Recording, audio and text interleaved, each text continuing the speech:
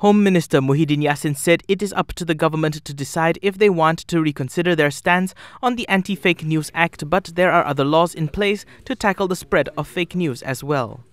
Well, it's something that we might want to rethink if it is necessary. But what is important is the current situation. How do you deal with it? And we have other laws as well. As you mentioned just now, under the Penal Code, the police is taking action based on that, which is quite forceful enough.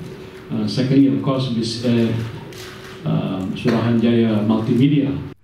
Muhyiddin was responding to a question on former Law Minister Azalina Othman Said, who had criticised the government for repealing the Anti-Fake News Act. In a Twitter post yesterday, Azalina said that the spread of fake news was the kind of problem the Barisan Nasional government had wanted to stop with the Anti-Fake News Act. 5 people have been detained so far for suspected distribution of fake news content about the coronavirus outbreak. In a statement today, the Malaysian Communications and Multimedia Commission, or MCMC, announced the detention of 4 individuals this morning. The MCMC said enforcement officers from the commission carried out 4 raids with the help of the police.